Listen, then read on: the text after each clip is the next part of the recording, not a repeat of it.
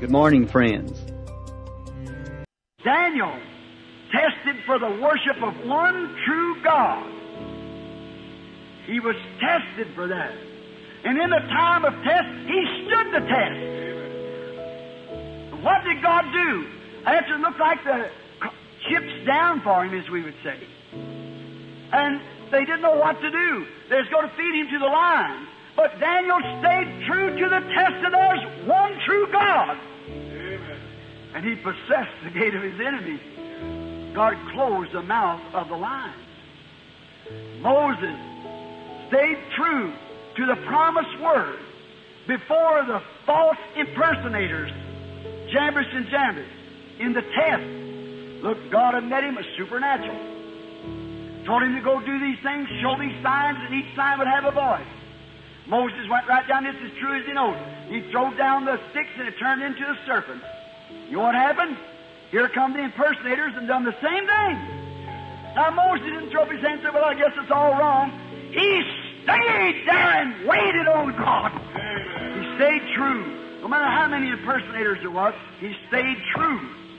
And when he stayed true to his commission to bring those people out of that place, when the water gate got in his way, God let him possess it, and he opened the gate by the pillar of fire that was leading him and took the people on to the promised land.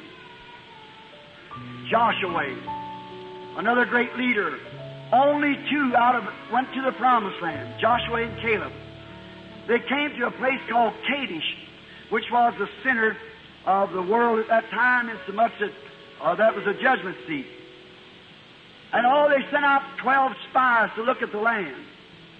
And 12 of them come back. 10 of them thought, oh, it's too much of a job. We just couldn't do it. Well, then people, we look like grasshoppers to the sight of them. But what did Joshua do? He stilled the people. He said, wait a minute. We're more than able to take it. No matter how little we are, how much in the minority, what was he doing? He was standing true to that promise, I'll give you this land. But you fight every inch of it. You believe that, Mother? God's give you your healing, but you fight every inch of it. Everywhere the soles of your feet set, that I give you for possession. Footprints means possession. It's all yours, every promise belongs to you, but you'll fight every inch of the way in and out. Now, Joshua knew what God said. He was the seed of Abraham. He said, I believe that God give us the land and we're more than able to take it. And because he stood the test against the whole group of Israelites, all the tribes and all the people mourned and cried, Joshua said, keep still. God made the promise. No matter how big you are and what the opposition is and what the doctor said, God give the promise. It's up to God to do it. What did he do? When he come down to the river of Jordan, he possessed the gate. Amen. That's what he did. Jericho closed up like a turtle in a shell. What did he do? He possessed the gate.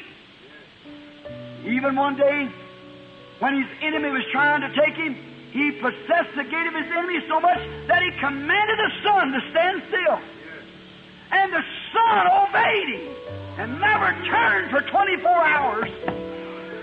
God's true to his promise no matter what he has to do. Bankrupt the heavens before he let his word go defeated. Never made a promise that he can't keep. I'm the Lord, heals all thy diseases. If you lay hands on the sick, they shall recover. Amen. If thou canst believe, all things are possible.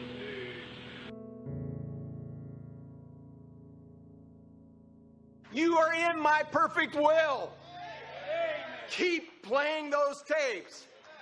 I'm coming for you.